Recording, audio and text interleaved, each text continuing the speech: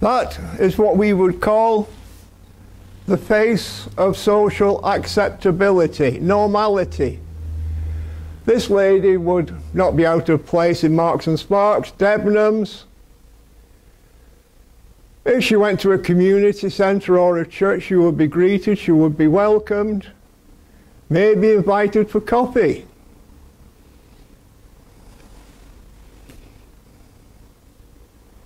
Next one. What about this lady? That's in the street in South Tel Aviv. You see where the umbrella is? That's her home. That's where she lives. Heroin addict. And we walked down those streets with a gal. We actually prayed for a guy before. That is the street where you get heroin, because they're all different streets. Streets for heroin, streets for crack cocaine, amphetamines, and there's a good 3 or 4 streets of prostitution, where all the women are stood there selling their wares. We prayed for a guy called David, who said to us, he said, I'm ashamed because my wife and children don't know I'm doing this. So we said, can we pray for you? He said, yeah. So we prayed for him. Then we went down, and this is Oksana. Yigal introduced us, we talked, and then Yigal said, can we pray for you? So I prayed, and Yigal prayed. And you see on the floor there, that is what the whole street is like. It is littered with drug paraphernalia, but she lives there. And we prayed, and I prayed. And after we finished praying, she stood up. And I just gave her a big hug. And I said, God is going to work in your life. And I had this feeling that surrounded me. I don't know what it is. I can't explain it now. I couldn't explain it then. But I said, God loves you. Yigal loves you, and I love you. And she said, thanks. And in her bag, she had a battered New Testament that she carried for 6 years. And her favorite scripture was John. Next slide, please, young man. This is later. You can see the sores on her face are now healing up. And we prayed, every week we pray for this lady. And even here, she's being prayed for. And then she went missing. Yigal asked around the streets. No one knew. There's only 3 reasons you leave those streets. You're dead, you're in prison, or you're in rehab. But Yigal asked around. No one had seen her. 6 months, and we continued in prayer. We continued communication. He continued looking. Last Sunday, I was sat at home, and my phone pinged. And I'm thinking, well, I'm going to church, but it was Yigal, the WhatsApp message. And I opened it. And when I opened it, this is what I saw. Next slide, young man. That is the same woman.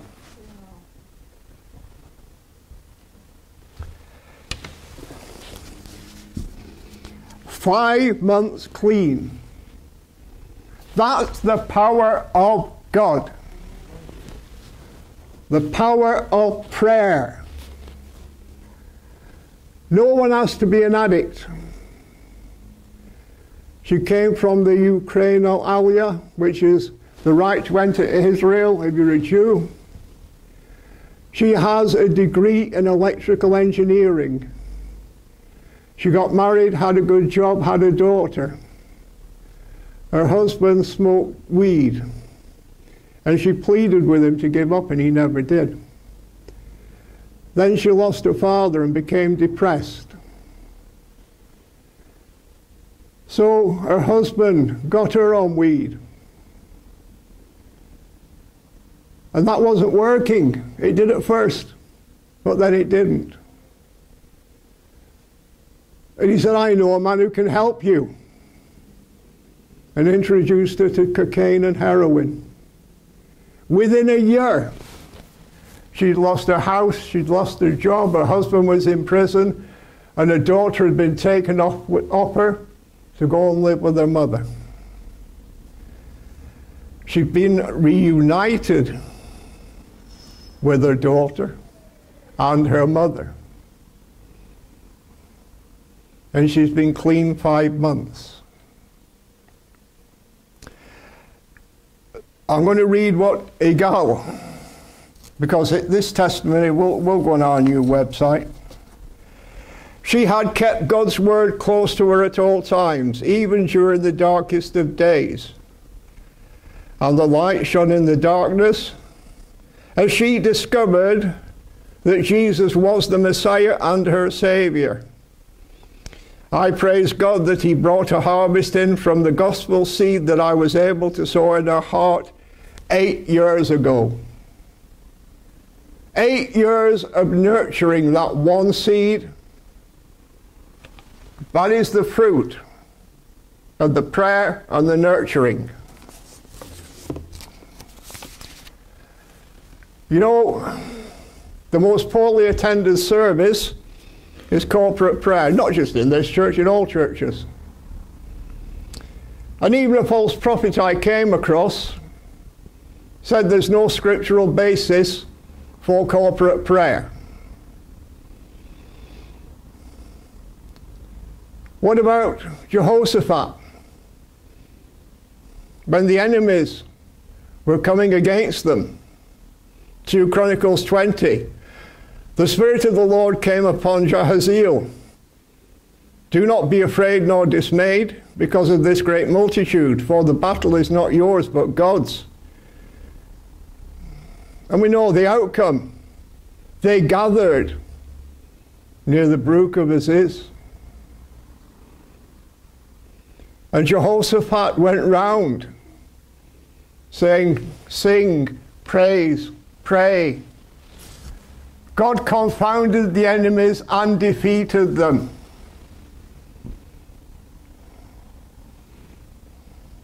Acts 1:14. These all continued with one accord in prayer and supplication with the women and Mary, the mother of Jesus, and with his brothers. Acts 12:12. So when he had considered this, he came to the house of Mary, the mother of John, whose surname was Mark, where many were gathered together praying. We see what the false prophets do. There's no scriptural basis for corporate prayer. Of course there is. Rubbish. That young lady is 3,000 miles away. The power of prayer is not limited by distance either that way or that way. God's power is not limited. It's limited by lack of faith, lack of belief, and lack of a melted and contrite heart. That's what limits prayer. If we limit the Lord cannot work in us. But if we open ourselves to God totally, He will fill us, He will work through us. The weakness is not God's. The weakness is ours.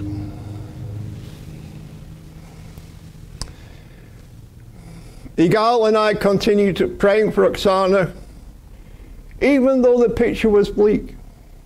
Even though it was so bleak, she'd gone missing. And it would have been so easy to say, oh well, we've prayed. What more can we do? We've prayed. It's in God's hands now. Yes, of course it's in God's hands. That's where we put it. But that's not how it works. 1 Thessalonians 5:16.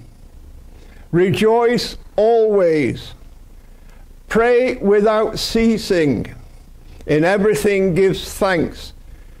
For this is the will of God in Christ Jesus for you. Pray without ceasing.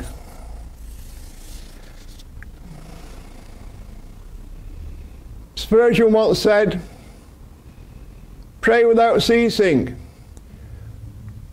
or else your flower will fade and your spiritual fruit will never ripen. Continue in prayer till the last moment of your life. And that is true, because when's the last moment of our life? We don't know, do we? Only God knows when that is.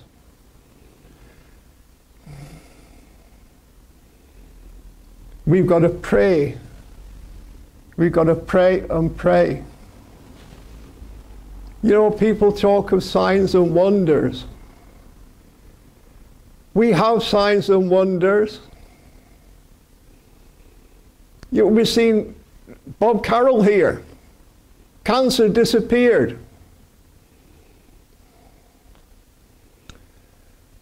And he went into hospital for a routine scan.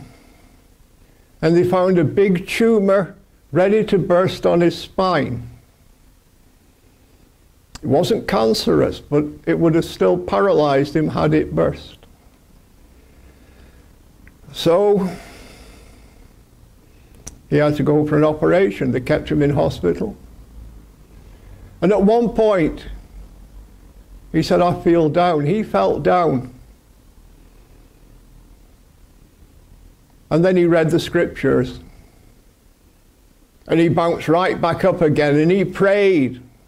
And he bounced right back up again. And as he says here, he was on fire for Jesus. He was on fire for Jesus in that hospital.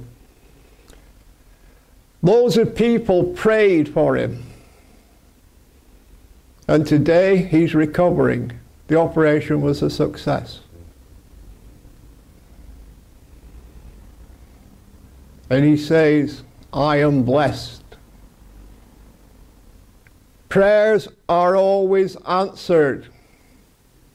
Oksana's prayers took 8 years. No one gave up on her. Igal did not give up on her. When we want to seek the Lord to find favor with him, we've got to set ourselves to seek him. We must do it with a fixed determination. We've got to have it fixed. And it's got to be with sincerity. The sincerity of intention, and with all our energy and enthusiasm. And we must have a resolution in our hearts to keep seeking him. And what does it say in Hebrews 11:6? He is a rewarder of those that diligently seek him. And he is. The proof is all around us if we care to look. Hebrews 11. Faith is the substance of things hoped for, the evidence of things not seen. Just look at Hebrews 11. It's all about faith. It's all about faith. Noah's in the middle of the land, no water near him. And God says, I'm going to bring a flood. And he had faith for 120 years. He had faith in the Lord that he would bring the flood. Abraham, Abel, Enoch, Sarah, Moses, Rahab, they all had faith. They all had that strong faith.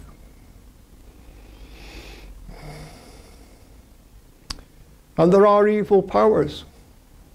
As we just mentioned, Bob in hospital. Somebody got to him to bring him down. But it wasn't long before he bounced back up. And we're in there are tremendous diseases. But Jesus is a healer. There's no case too hard for him. Say, the Lion of Judah will break every chain. He came to relieve the oppressed and set the captives free. Think about these words. He came to relieve the oppressed and set the captive free. And he came to bring redemption. He came to bring redemption. You know, we're sometimes captives to ourselves, captive to our well-ordered, comfortable lifestyle, chained to the good things in life. And sometimes we oppress ourselves because things don't go our way. We put ourselves in bondage. It's not about our way, it's about God's way. Just look at this pestilence. There's so much going on, but God has looked after us. We're here today, there's people on Zoom. And I know some people have had good results. God is looking after us during this pestilence. But as we said, there is bad out there. People panic buying, not following the rules, stealing PPE and selling it. And I know that's happening locally. Rising domestic abuse.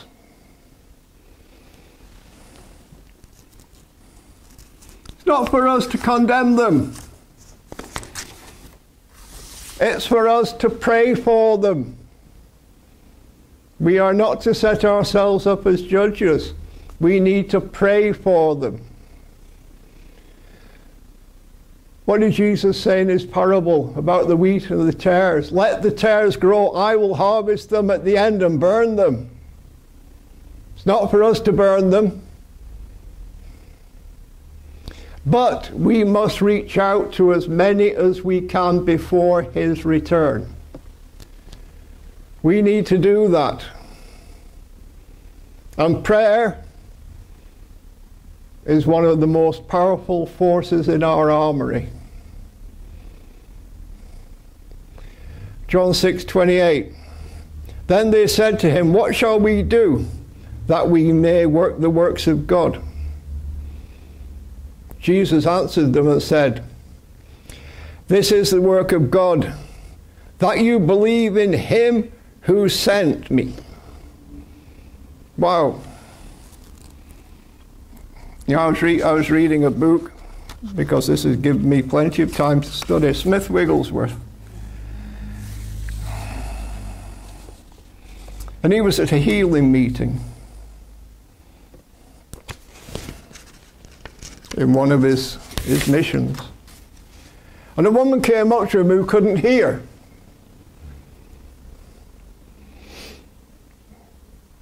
And she asked him, can God heal me?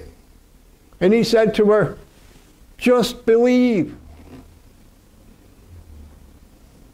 And she went back into the audience, dissatisfied and disgruntled because her hearing didn't return. But she came back the second night and she shouted at him, tonight I am going to believe. And she was cured. See, the first time she came feeling. She came feeling the first time. The second time she came believing. That's what we need to do. Believing. We need to believe. You know, I ask people, and I've heard people say, oh yes, I believe. Oh yeah, I believe in God. And you just know that it's lukewarm, to say the least. We need to lift ourselves from this ordinary place into an extraordinary place with God. We need to take our relationship and our closeness to God to the next level. To our great God. And I'll tell you now, spiritual mediocrity is leaving the door open to the devil and his lying, deceitful, confusing ways. And believe me, he will suck that person dry who falls that way. We will get more out of God by believing for 1 minute than shouting at him all night.